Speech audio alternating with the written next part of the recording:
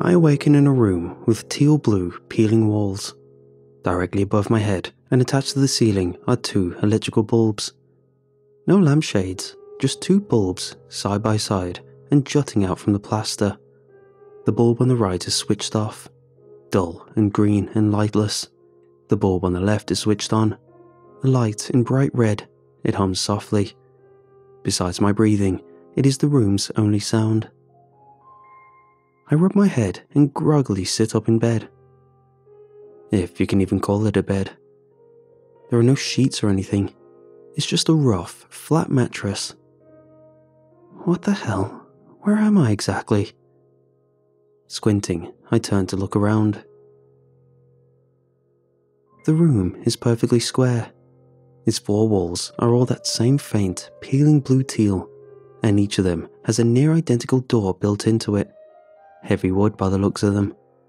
And I say near identical, as only 2 of these doors are blank. The other 2 have words scrawled across them in white paint. One of them says, exit, and the other says exit. The same word, just in all caps. Same white paint. 2 exits. Why 2?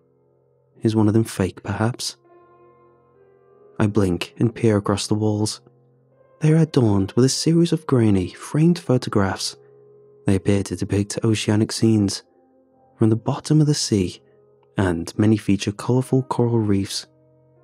I notice one that shows a shark. I close my eyes and rub my hands across my face. Where the hell am I? Am I seeing things? I try again. I open them up. Nope. Same view. Resisting the rising, cold urge to panic, I instead consider each of the individual walls. An attempt to focus to properly assess my surroundings. I turn my head. The wall behind me is bare, except for a mirror in the rough centre. The door is to the mirror's left, and like the others, is closed. The next wall going round has a few of those framed pictures of fish swimming in the sea hung across it, and between them in the wall's middle is what looks like a hard plastic button. A button in the crude shape of a fish, on a little panel protruding out from the wall. There is also another door. This is the one that says exit. Ocean pictures, button, door. On the opposite wall to my current position is something I mistook at first glance for a window. But closer inspection reveals that it's merely a poster depicting a window, and the view beyond. The view appears to be from a hotel room on some beach, overlooking the sea. Beside the poster is a second mirror, directly opposite the one behind me, and beneath it is another one of these panels and another plastic fish-shaped button, this one in blue. The wall has a similar looking door to all the others. Poster, mirror, button, door. Between myself and these features are 2 curious objects rising up from the floor. About waist height, they look like little pedestals, placed a fair distance apart. One further out to the left and one further out to the right. They kind of resemble towering rocks, I guess. Undersea, eroded towers of stone. There's clearly a theme here. And finally, on the last wall, is one more framed picture of the ocean. There is another button, this one orange, and there is also a screen. The screen, for now, is dead and dark. Ocean, button, screen, door. The door on this wall is slightly different to the others. It has the all-caps exit written across it in white. But what draws my attention are the 4 locks, stacked on top of each other beneath the door's handle. I glance around to the other 3 doors, though none of them have any visible locks or places to enter keys. This is insane. Where the hell am I? What is happening? It feels like I'm in some kind of bizarre purgatory. The poster of the window is particularly unsettling. I drop my eyes to the floor, scanning it, and I realize that what I mistook for soft, blue-wash yellow carpet is in fact a thin layer of what appears to be fine sand. It's all so surreal. Alright, enough of this. Cautiously, I clamber off the mattress. The second that my bare and shoeless feet touch the sandy floor, however, the screen to my right makes an abrupt beeping sound. I stare at it as the pixels flicker into life. My heart suddenly hammering, senses primed as my drowsiness evaporates into the stale surrounding air. 60 minutes until doors lock permanently, it reads. And then the timer starts ticking down. 59:59, 59:58, 59:57. Damn. I start to panic. Lock permanently? I jump to the right and try the door beside the bed. It doesn't budge. I rush across the room to try the next, the one offering greater potential with its marked exit promise. Though, as I do so, a series of sharp pains spikes suddenly up into my feet. Ah, jeez! I flinch and pause, shooting a look down to the ground. Awkwardly, I stand on one leg and lift one of my feet a little closer, allowing myself to inspect it. To my dismay, I appear to have been cut, and upon peering closer still, I spy the culprit. Horrified, casting my eyes out over the floor, I finally see that hidden in the sand, amongst the grains, is a tide of broken glass. Once you see it, you can't unsee it. The ground beneath my feet is positively littered with the stuff. What the hell is this? I murmur. Then I throw out my hands and look up to the ceiling. Hello? Hello, is anyone there? What the hell is going on? There is no response. I grimace and tiptoe as carefully as I can to the second door, do my best to avoid the glass. But I still take a few painful cuts across the toes in the process. This door, too, is locked up tight. Alright, think. I scan the room for something that can help me. A pair of shoes would be a good start, or even socks. But there is nothing. Screw it. I race across the room to door 3, wincing in pain, rattling the handle and slamming against the hard wood. Hello? Hello? Please, can someone let me out? I hop to the final door, feeling the weight of something jingling against my chest as I do so.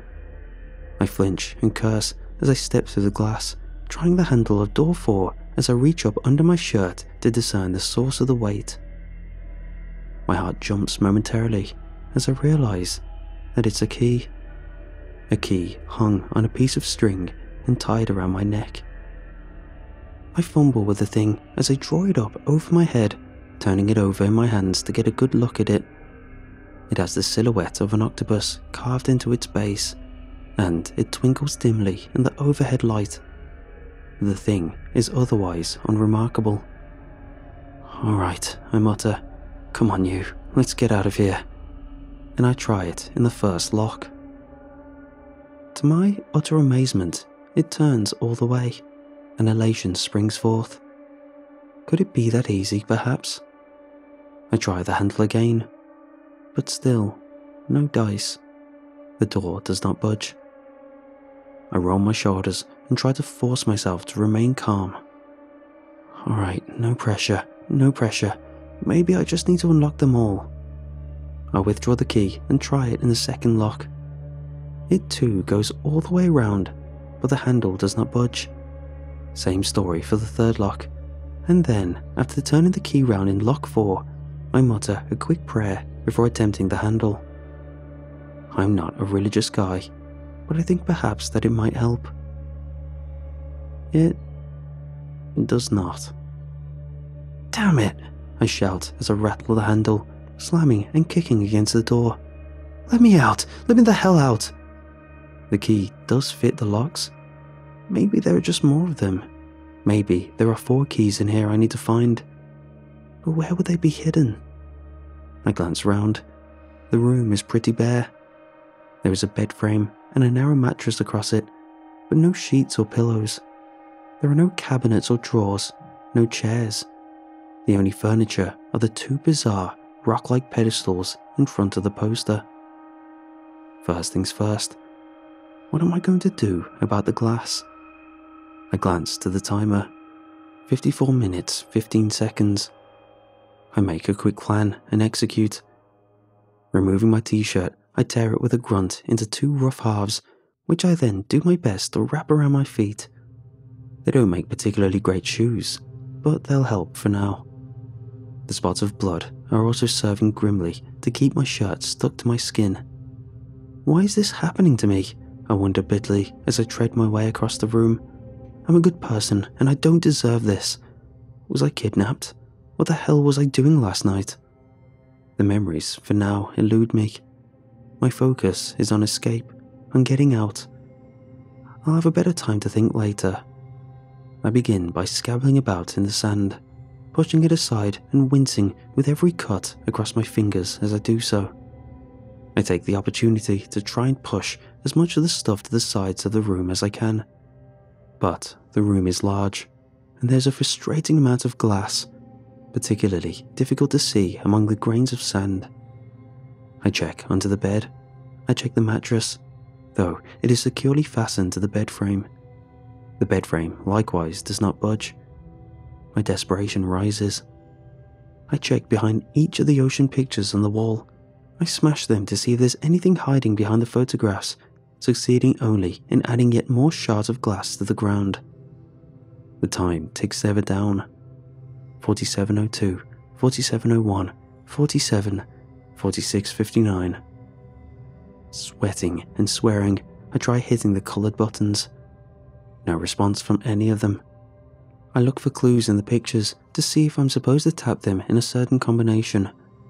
It hurts to keep crossing the floor, treading through the sandy shards as I move from one of the buttons to the next. But it's all pointless. They don't do a damn thing. I tear down the poster of the window. Nothing. I inspect the mirror. I stare back into my own face, then turn to look behind me. The mirror is exactly opposite the one on the back wall.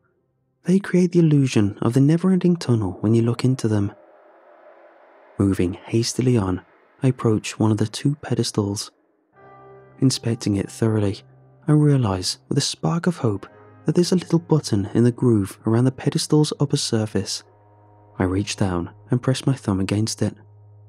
I hear a little beep from the screen, and I look over. Something has changed. Beneath the timer is something new. 0.3% complete. It says above a thin blue line of pixels. 0.3% complete. I consider this, tapping the button again, and again, and again, and again, but it does nothing further. I wince and tiptoe across the floor to the second pedestal, searching to see if it has an equivalent button of its own. I find to my relief that it does. I try tapping it, and the little blue line of pixels grows slightly longer. 0.6% complete, it now reads. My heart jumps. Okay, I think I get this. I tried tapping the button a few more times to confirm, but as expected, it does nothing. I have to return across the floor, back across the glass to pedestal 1 to press the button there. The line of pixels, which I realize can surely be only a progress bar, grows ever so slightly longer. 1% complete, it reads. Right, progress. My going is slow to begin with, minimizing the pain of the glass. I tiptoe. I push as much of it aside as I can as I go back and forth, back and forth. But no matter how carefully I try to clear the route, there always seems to be a piece that I've missed. Conscious of the time, however, I am forced to pick up speed. Slowly but surely exhausting myself as I race relentlessly between the two pedestals. 12.3% complete, 12.6%, 13% complete. In my haste, my foot slams down hard onto a particularly painful shard of glass. I cry out in frustration and swear as I reach down to dislodge it from the skin. Blood starts flowing immediately, and as I'm forced to continue my back and forth, a series of bright, bloody footprints are left across the ground. I shoot a look at the time. 42 minutes, 30 seconds. The pain is just too much. I have to take a few minutes to thoroughly clear the route between the pedestals. So that's what I do. Crouching down, brushing and pushing every last trace of glass and sand to the side, further cutting my fingers in the process. God damn it, god damn, I swear beneath my breath as I push it all away, my fingers shaking, and once I am satisfied that the path is now safe, I return to the task at hand. Running between the pedestals, my feet still stinging with every step. The timer ticks on. The progress bar moves its way along the screen. My breathing becomes shallower, and the sweat begins to bud across my back. My body heat rises with a tightening tension in the room. 39.6% complete, 40% complete, 40.3% complete. As I run, I try to think of what I might have done wrong to deserve this fate, to find myself trapped in so sick and hateful a place as this. Who would do such a thing? Lock me up here all alone, make me play these games. Am I being watched? I wonder, beginning to pant with the exertion. Is someone getting a thrill out of watching me push myself like this, back and forth like a rat in a lab? Is this all punishment? For something, but for what? I do not know. So, back and forth I go, slipping occasionally in the trails of blood that I am leaving behind. My feet intermittently numb and then sharp with pain. With every single step I wince, not just with the feel of my injured feet upon the ground, but in anxious anticipation, waiting, tensed in preparation to step down onto a shard I might have missed. This expected shard does not find my feet until I am red in the face at 84.6% complete. It strikes up thin and sharp between my toes. I scream out loud in pain and hobble, knocking sideways into the pedestal and using it to balance myself.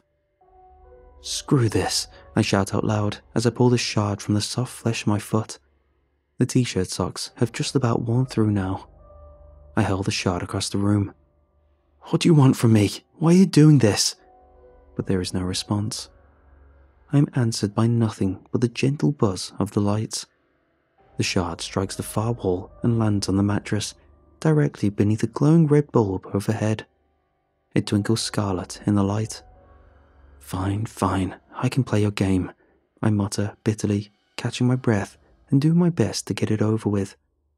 Back and forth, pressing those buttons again and again and again. 23:29 reads the timer. 23:28, 23:27. But the progress bar now stretches the length of the screen. It's nearly there. 99.3%, 99.6, 100. I let out a gasp of relief as the screen flickers, and my heart pounds as I rest against the pedestal. I wipe some sweat from my forehead, glancing between the doors. Is one of them going to unlock? Am I going to be given the keys? For a moment, nothing happens. Then the screen cuts to black, and a new message is displayed across it. Round 2 is all it says, and a picture of a yellow fish appears on screen.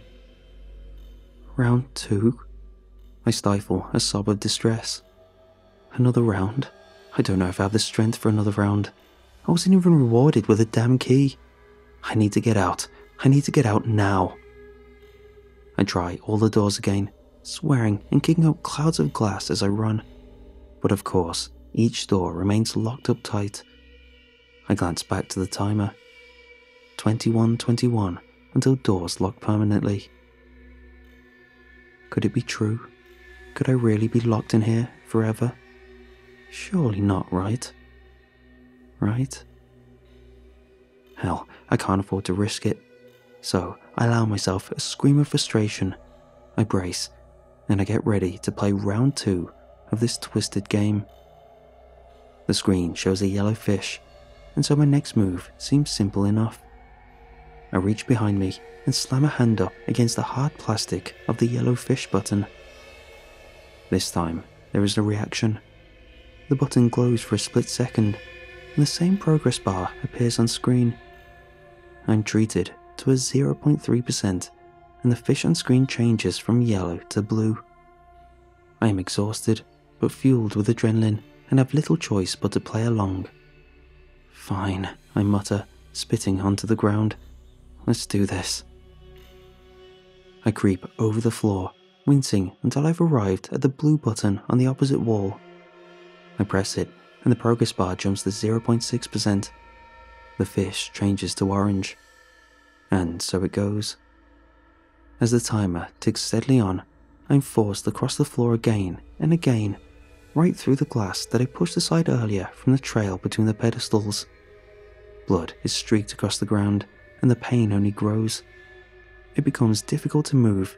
To take even a single step onto the glass-free space sends shoots of pain racing up my lower legs.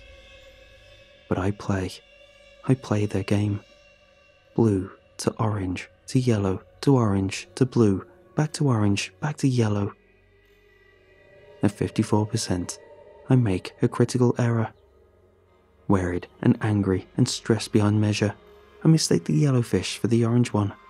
I press my hand against the button, and the progress bar cuts back to 0. The timer, however, continues ticking down. I am forced to increase my speed yet again. All pretense of caution and care when it comes to crossing the floor are abandoned as I run from place to place, smacking the buttons as quickly as possible as they appear on screen. The pain is excruciating. I can feel the little shards of glass stick to my skin, and I simply do not have the time to do anything about it. In that moment, before my foot lands on the ground, that brief anticipation of the incoming pain, it is almost worse than the pain itself. But I do my best. Orange, blue, yellow, blue, orange, yellow. Over and over. And as the timer ticks down to 5 minutes, I just have to pray that there is no round 3. There will not be time. I am still yet to receive any more keys. With a cry of bitter determination, I slam my hand down on what should be the final button, gritting my teeth through the waves of constant pain throbbing up from my feet. The progress bar hits 100% for the second time, and once again disappears as the screen flickers. Come on, I mutter through raspy breaths. Come on. And with a little beep, the screen changes to congratulations. I wait, tensed and afraid, as the screen holds this phrase for a moment more. 322, 321, 320. And then the message changes. You have successfully completed the room. You are free to leave. 2 doors will now unlock. Audible clicks sound from 2 of the doors, the one beside the opposite mirror and the one labelled exit in lowercase. You may only open one door. The act of opening the door will permanently lock the other. Please make your choice. I wonder if this is some kind of trap. I hesitate, but then, after taking a step toward the exit door, the mirror beside the torn poster suddenly changes. In 1 second, there stands my reflection, and then in the next, the mirror effect has entirely vanished. Where once there was a mirror, there is now a window. Though it does not show me a view of the beach or any kind of view to the outside world. I step towards it, heart beating, wincing with every movement, and I bring my face in for a closer look through. The window shows me another room. A room, in fact, identical to mine. I can see a copy of the same screen. I see the poster of the beach through the hotel window. I can see the coloured buttons and the framed pictures of the ocean. I can see 3 doors from this position, and I realise quickly that the 4th must be the one that connects to my own room. I see a floor covered in sand, and catching in the light amongst it are little shards of clustered glass. And I see something else too. Or someone else, I suppose I should say, as my heart hammers in my chest. They're asleep on a thin, rough mattress identical to my own. Their hands are crossed over their chest, rising and falling, and directly above them are 2 bulbs, both glowing in their respective colours, one red and one green. The hell? I mutter out loud. I look back to the screen, eyes wide. 1 minute, 4 seconds. 1 minute 3, 1 minute 2. You may only open one door. The act of opening a door will permanently lock the other. Please make your choice. What the hell kind of choice is that? I shout out loud. Escape or put myself through all that again? As if in response, a series of sharp stings echo across my feet. The cuts across my fingers and hands ache and throb. I shake my head. It's no choice at all, surely. But I think about the games I was forced to play, about what I went through alone. A memory from the beginning returns to me. One of my own thoughts. I'm a good person and I don't deserve this. I'm a good person. With jaw clenched, I turn back to the screen. You may only open one door. 12 seconds. 11. 10. I release a guilty, sad sigh and wipe for the 100th time the sickly layer of sweat from my forehead, streaking it a little with blood as I do so. I'm sorry, mate, I murmur through the window as I head to the door marked exit. My knuckles white on the handle, I mentally prepare myself. And I turn it. It relents and the door creaks open. Beyond is a long hotel hallway, narrow and leading away into the unknown. I shoot one last look back behind me. I can still see the window. I can see the sleeping man on the mattress, and I can see the bulbs above his head. The green one has now gone out, and only the red light shines in the shadow. I'm sorry, I whisper one last time as I take my leave and close the door tight shut behind me.